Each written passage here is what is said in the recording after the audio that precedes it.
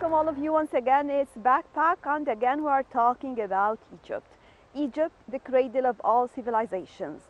Talking about the beautiful sites here and talking about the ancient cultural sites. Many beautiful sites where you can enjoy your vacation. But I always say that there are some important locations or sites that you need to visit first if you want to learn really more about history. So this time I'm talking, for example, if you are talking about Cairo, the first thing that will come to your mind is the pyramids. Yes, you are right. The pyramids is one of the most important sites and it is a must-seeing site in Egypt. But first, I want to tell you something very important right after this.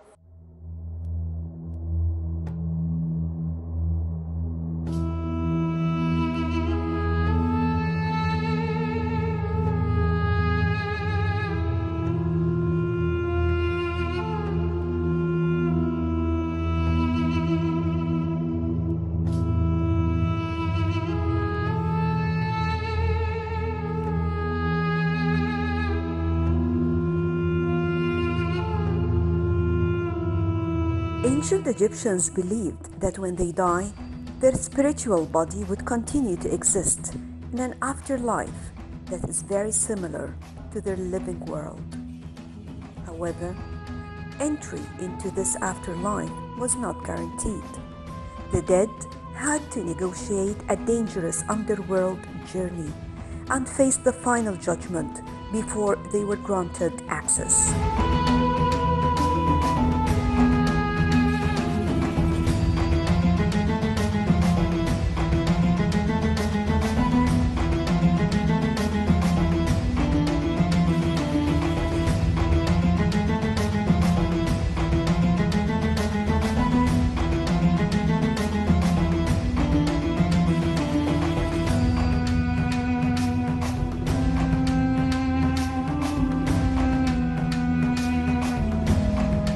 Throughout the underworld journey, the deceased spirit would have to contend with gods, strange creatures, and gatekeepers to reach Osiris and the Hall of Final Judgment. And here, they would plead their case for entry into the afterlife.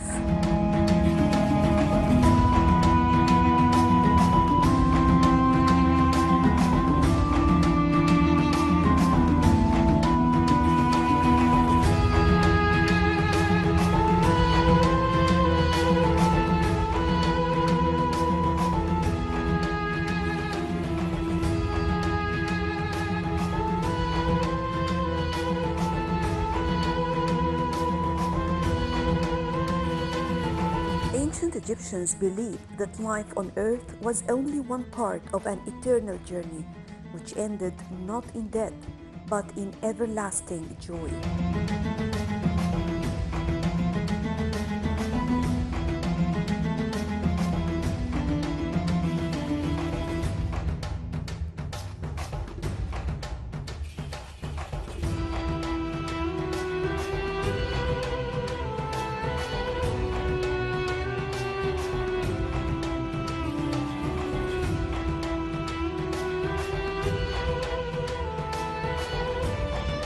Once body failed, the soul did not die with it, but continued on towards an afterlife where one received back all that one had thought lost.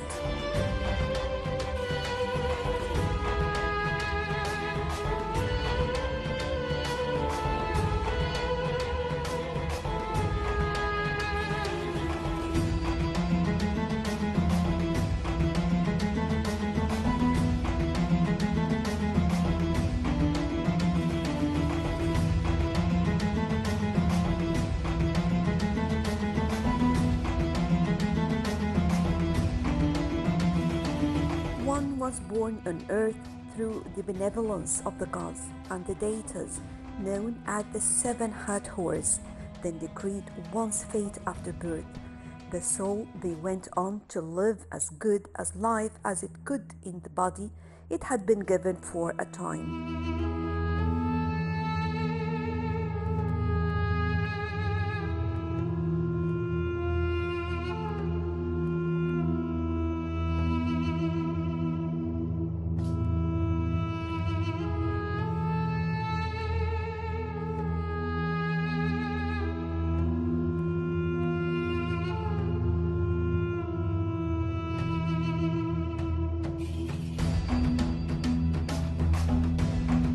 death came, it was only a transition to another realm where, if one were justified by the gods, one would live eternally in a paradise known as the Field of Reeds, and sometimes they call it the Field of Offerings.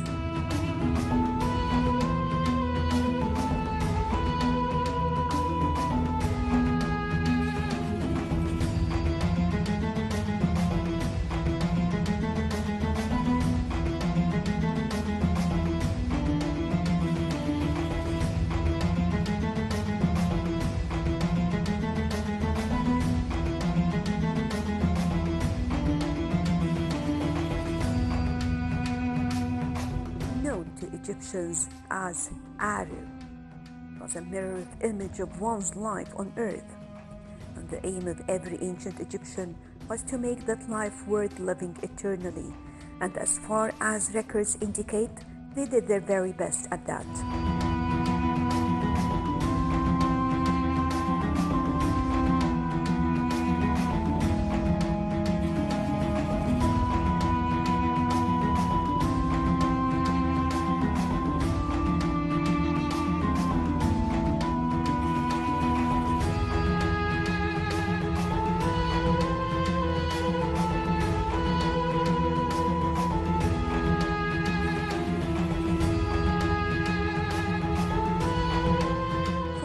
Came the idea of building and preparing their tombs during their lives in a way that is even more prestigious than their homes, to guarantee they have all their belongings and needs in their long journey in the afterlife.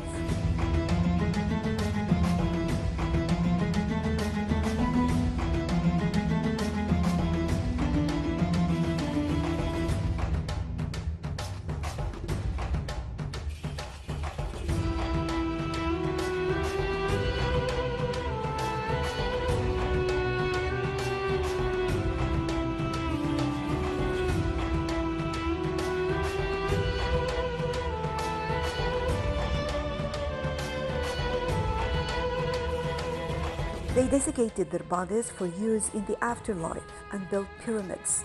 For them, they are resurrection machines that would ensure the pharaoh had eternal life by transfiguring him into a star, living on in the night sky forever.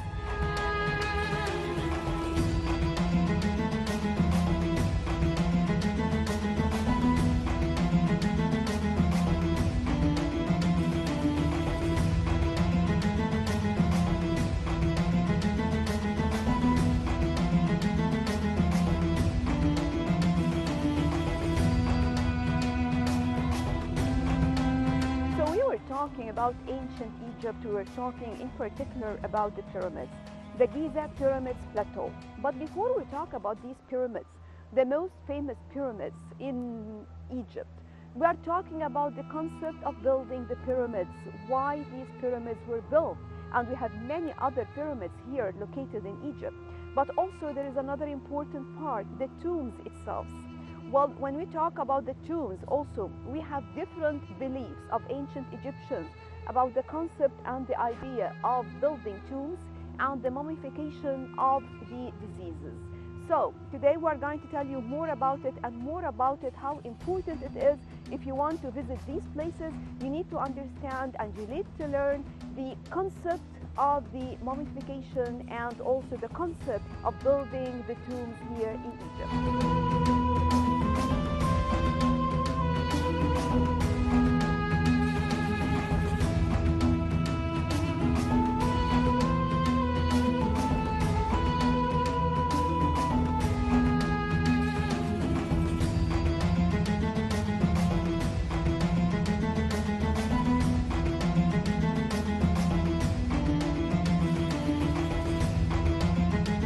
The first royal tombs, called mastabas, were built at Abydos during the first and second dynasties.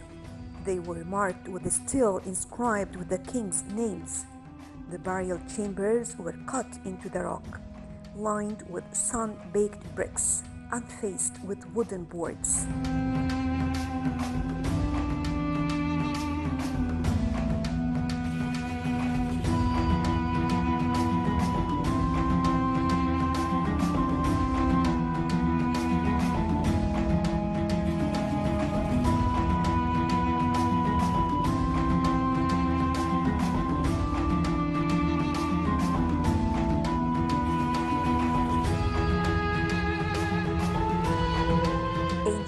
Egypt is known for its magnificent and beautiful tombs. There are great differences that can be seen in the size, design, and complexity of tombs, which included pyramids, mastabas, and rock-cut chambers.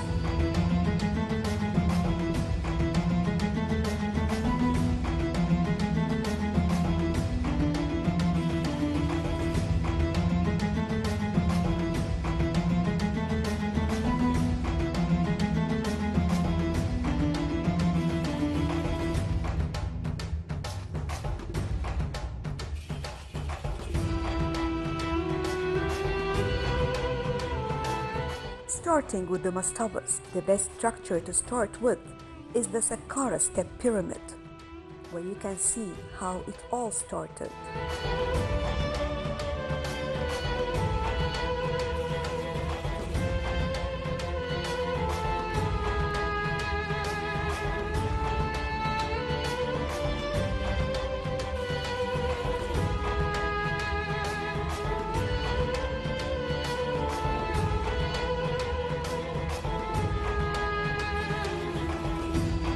The mastaba was used by the early pharaohs of pre- and early dynastic periods, but faded out of royal use in favor of the pyramids.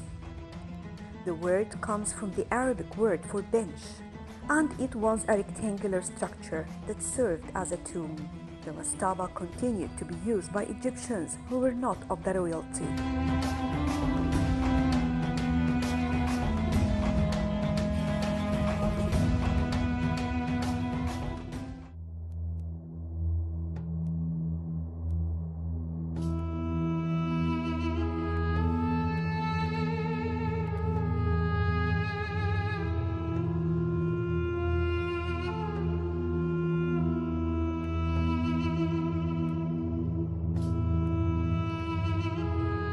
In ancient Egyptian language, the term for a mastaba meant eternal house, referring to the final resting place of the dead.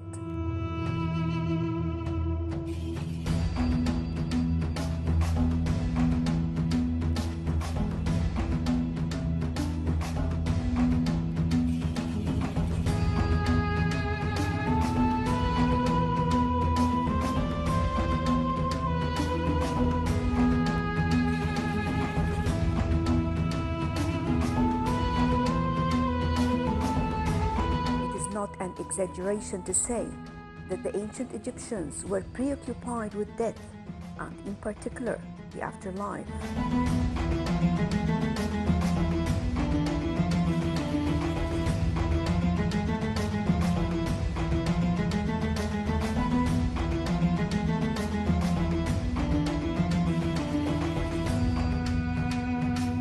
At the beginning in the pre-dynastic era, and continuing into later dynasties, the Egyptians worked at developing better and more complex methods of burying their dead.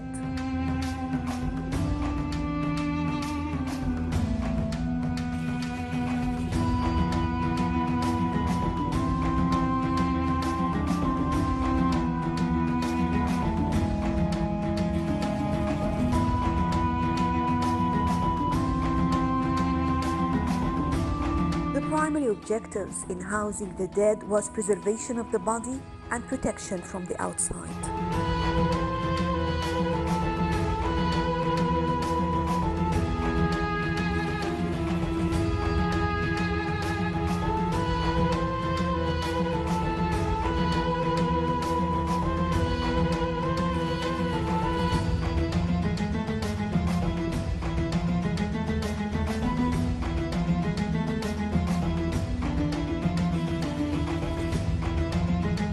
Mastaba usually stood as high as 30 feet and stretched about 4 times longer than its width.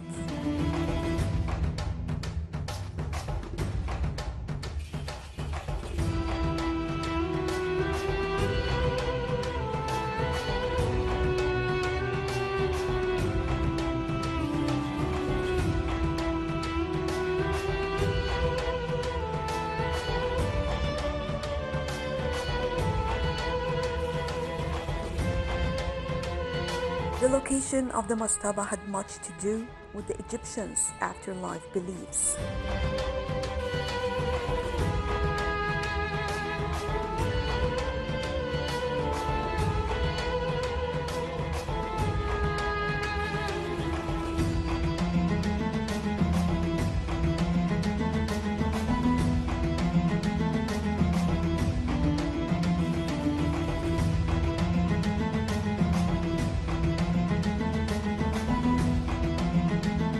building it with a north-south position made sure that the soul would be granted entry to the afterlife.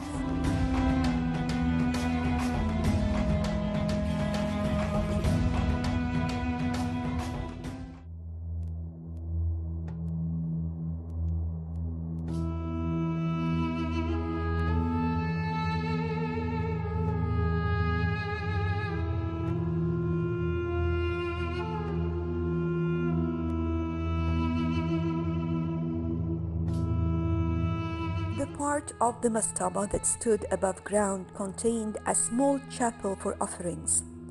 This chapel also had a fake door. During the body's rest, the family of the deceased and priests continued to bring food and various other offerings.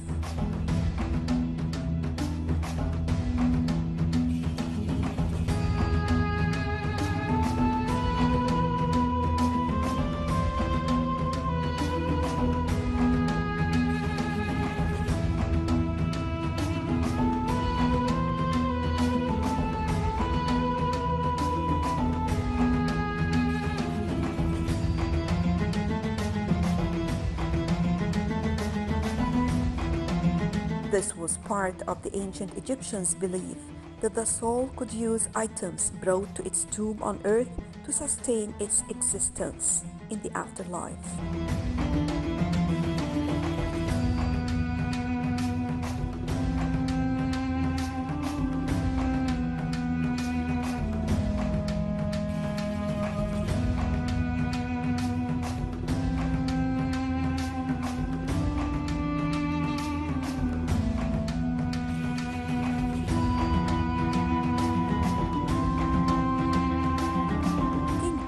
Architect Imhotep built the first pyramid by placing 6 mastabas, each smaller than the one beneath, in a stake to form a pyramid rising in steps.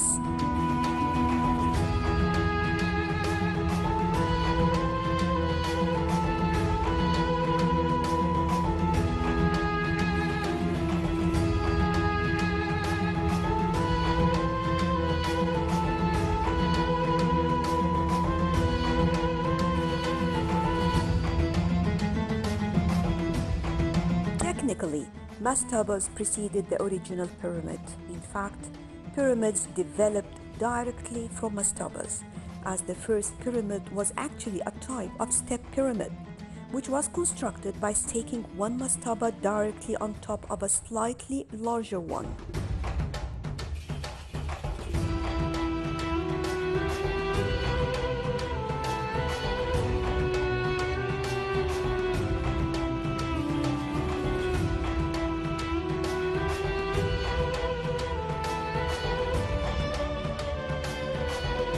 The earliest tomb constructed as a true pyramid was the Red Pyramid at Dahshur, one of 3 burial structures built for the first king of the 4th dynasty, Snefru.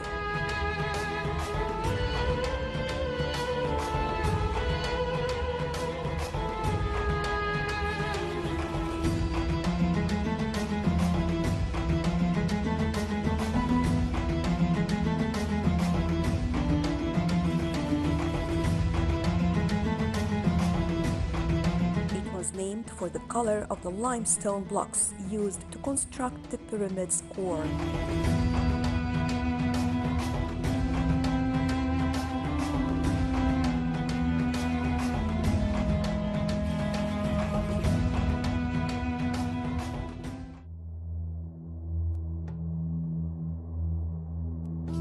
The pyramid started as a square mastaba-like structure and was developed into a 6-stepped monument with an underground labyrinth of chambers and galleries cut into the bedrock.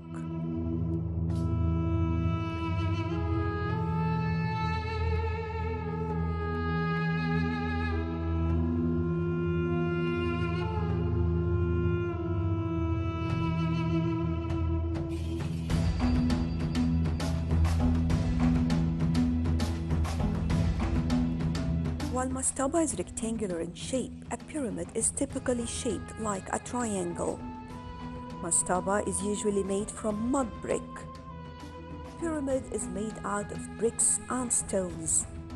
In terms of burial, while mastaba is for non-royal burials, pyramids has the distinction of being used for royals.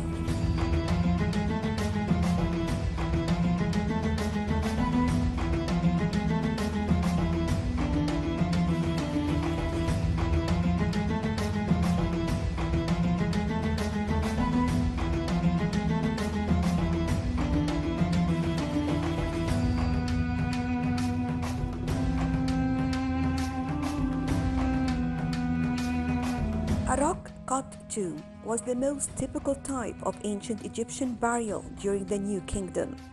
They were tombs cut into an existing, naturally occurring rock formation. These kind of tombs were primarily reserved for the higher class and royalty.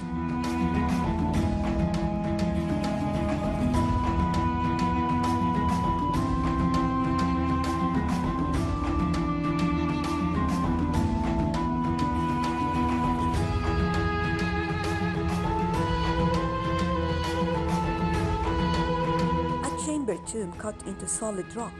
This method was used during Middle Kingdom. Examples are found in cliffs along the Nile, burials in the Valley of the Kings, and tombs of the nobles at Luxor.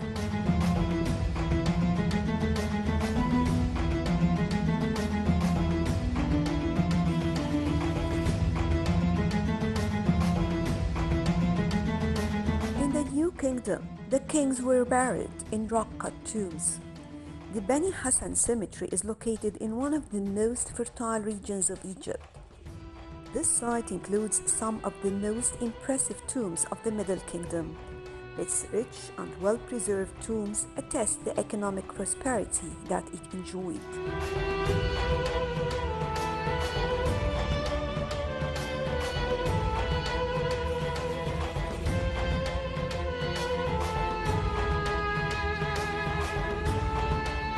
Are located in two distinct areas, the upper and lower cemeteries.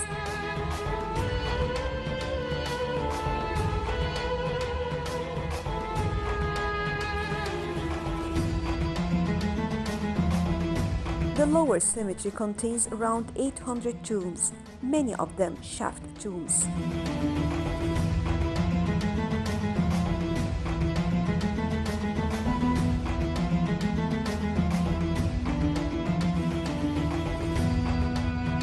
Mostly contains tombs of various officials from the first intermediate period to the Middle Kingdom, but late Old Kingdom tombs like Apis have also been discovered.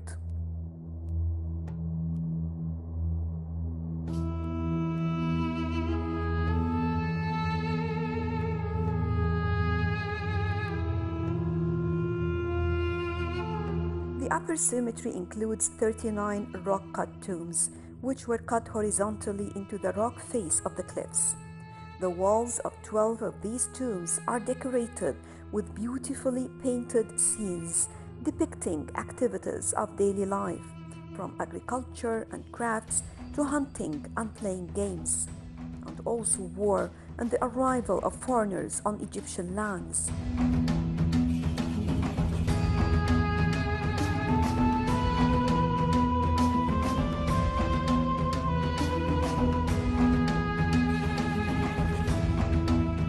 Of the upper cemetery are a testament to the ancient Egyptians' architectural skills.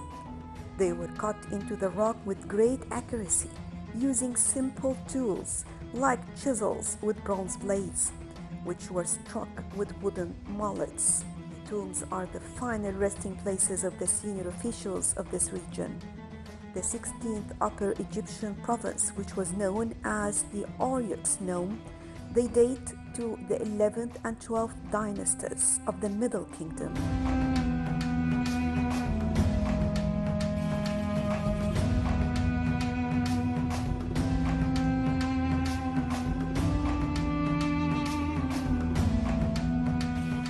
Well, that was all for our backpack for today. Thank you all for joining us.